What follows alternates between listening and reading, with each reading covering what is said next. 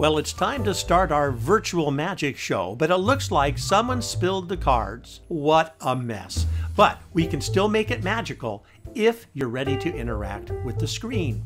So, point to any card. Got one? Now, find the nearest green card and point to it. Okay, next, search for the nearest black card and make sure it's the closest one and point to that one. Finally, look for the nearest purple card and point to it. Keep pointing. Hold your finger on that card and let's see what card you picked.